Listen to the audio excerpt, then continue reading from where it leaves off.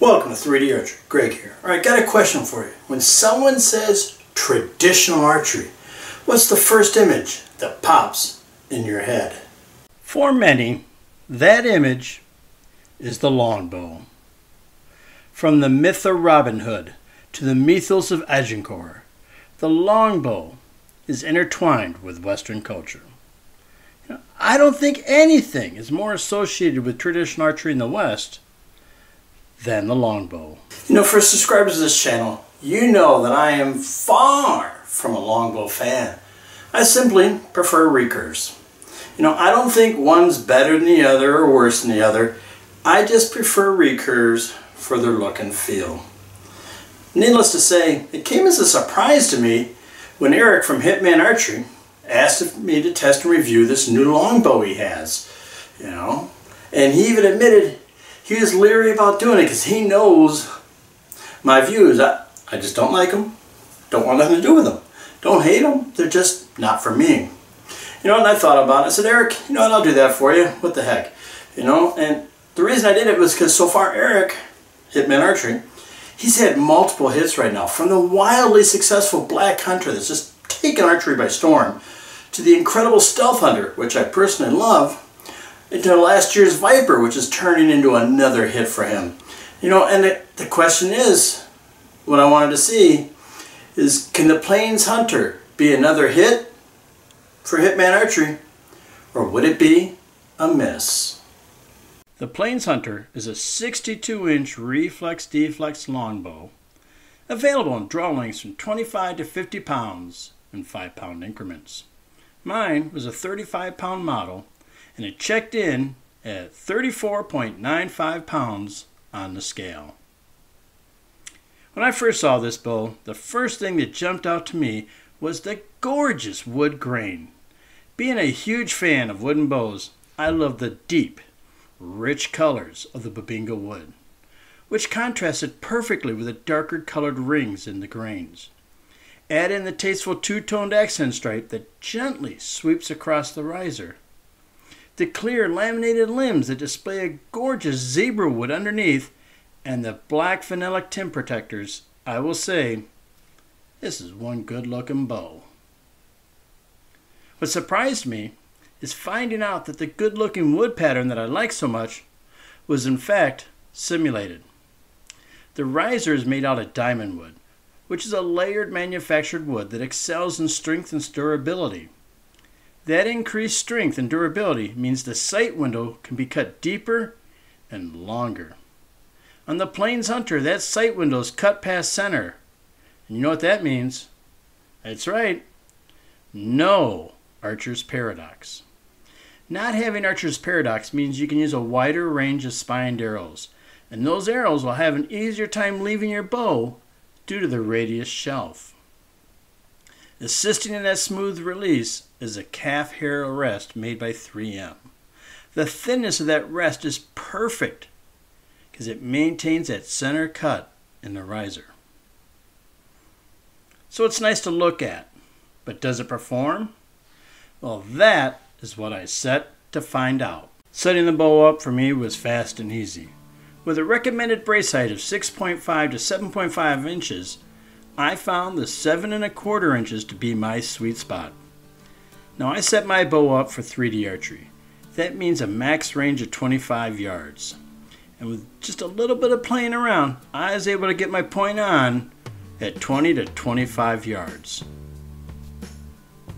On the chronograph, the Plains Hunter, which uses bamboo cord limbs, consistently shot in the 180s. Now this was done using my Cross-X Hurricane Octagons. They're 800 spine and they weigh in at a nice 290 grains. With the setup complete, it was now time to test it in the real world, as they say. Up first was time doing target archery. Longbows are not known as target bows, but as they say, nothing, and I mean nothing, would tell you more than that piece of paper downrange. Shooting a typical World Archery 300 round from 18 meters, the Plains Hunter is easy and smooth to draw, and I experienced 0 stack. One thing I found was that the bow gave awesome feedback through the string. I was able to feel the smallest differences in tension in the bow, and in the bow hand, and in the string hand. And this really helped me to develop that final part of my shot sequence before the release. Because it communicated so well what was going on, I found the Plains Hunter to be a very easy to shoot bow.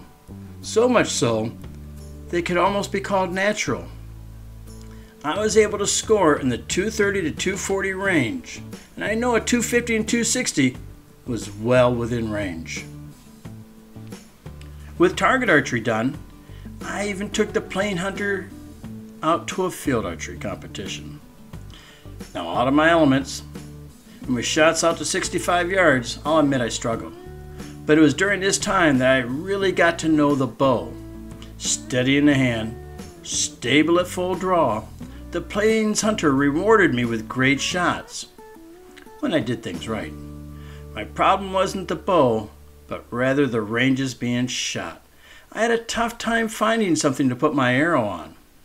But the Plains Hunter proved to me, even at a low draw weight, and out to 65 yards, it could easily handle field archery. Then, of course, I did what I love, 3D archery. You know, the light 1.98 pound weight of this bow was perfect for all the different movements and the positions you encounter in 3D archery. The 62 inches of length also made it easy to move around in the thick undergrowth that is part of 3D archery here in Louisiana. The fast arrow speed really paid off here. The Plains Hunter set up for a point on at 20-25 yards. This allowed me to simply put the arrow on target, or just below it, and focus on the shot. The Plains Hunter was in its element, and man, did it show. There is no shot on the various 3D courses I went to that I had a second thought about making. I knew that if I did what I was supposed to, I could make any shot. So with over 2 months worth of testing and tons of shooting in all different environments and settings, I have a firm understanding of the Plains Hunter. And here are my hits and misses. Alright everybody, there you have it. Hits and misses time, right? First up is the hits. So what are my hits? Well, performance. This thing can perform. It is fast. Right? Mine's pumping out. Once I started with 180, but after I got it, my form settled down, I was in 185 feet per second, 34 pound bow with a 290 grain arrow, but that thing is cooking. It is stable in the hands, right? It is smooth to draw. It doesn't fight you. You can sit there at full draw and not have it try to massively collapse in you. And most importantly, this baby's accurate. When I do my stuff right, I'm looking, I don't have to think, and my arrows go right where they need to go. The other thing is the weight. At under 2 pounds, this thing is light. Easily transportable. Now, I know some people like heavier bows for target accuracy, but we're talking 3D hunting and things like that. So the lightweight is a big benefit. It's also the size. It's 62 inches. This baby's maneuverable, man. I had no problem. You know what? I could throw it in my car, walk through the brush, do all the things with it really easy. So this bow is just an all-around winner, right? So up next is the misses.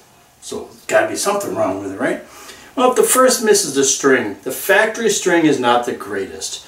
And just lucky for me, I had an extra string that fit this bow from Eric. And I'm telling you, bow is fine, then it got better. So if you can, I would highly suggest either have Eric make you a string or have somebody else make you a string. And the final one, I don't know if this is going to be real or not, but there's a slight, I wouldn't call flaw or imperfection, but on the riser, there's an area where they put a lighter piece of wood, and it just doesn't look proper. It doesn't look right. It just throws the whole thing off. Now, mine is a pre-production bow, so hopefully they will fix this, right? And if they do, it just leaves that one thing, the string. Alright everybody, there you have it. That's everything. So what's my final thoughts, right? What do you really think, Craig? Well, I tell you what, the Plains Hunter, it's an incredible bow. It is, as they say, the total package. I have to say, it hasn't converted me over to longbows. Sorry, everybody. No, that's just not going to happen. But it has impressed me with its performance, its stability, and how easy it is to shoot. You know, I firmly believe the Plains Hunter is not only a fantastic value, but it's just a flat-out fantastic bow. And it's a bow that archers at all skill levels would enjoy. I love it. I'm going to keep it. And you will be seeing me shooting it from time to time. Ain't going to convert over. Still love my recurves. Alright? Don't forget to check out the website where you can find out different archery ranges, 3D courses, clubs, tournaments, organizing bodies, festivals, product reviews like this one, and of course, targets by me, 3D Archery. Alright everybody, thanks for watching. Don't forget to subscribe, and I'll see you next time. And hopefully out on the 3D course with 3D Archery.